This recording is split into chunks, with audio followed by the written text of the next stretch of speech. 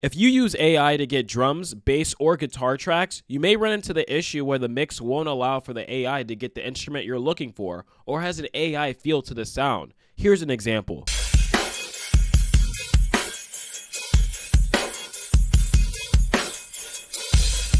Then stick around to the end of the video because I have tips that can help turn that same beat using AI into something sounding more like this.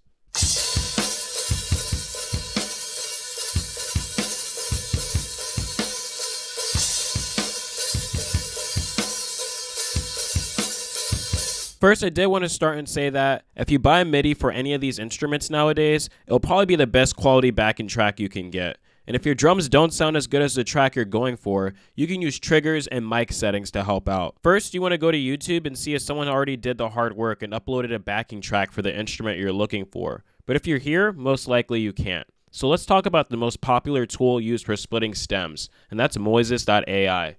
And I find this tool great, but it's inconsistent. Instead, look at splitter.ai. The only downside is you only get one download a day without a subscription. Something I don't think people have considered is song covers. When someone covers a song, it tends to make it easy for the AI to pull out the stem, and you can just credit the musician you sampled, and it's a win-win for both of you.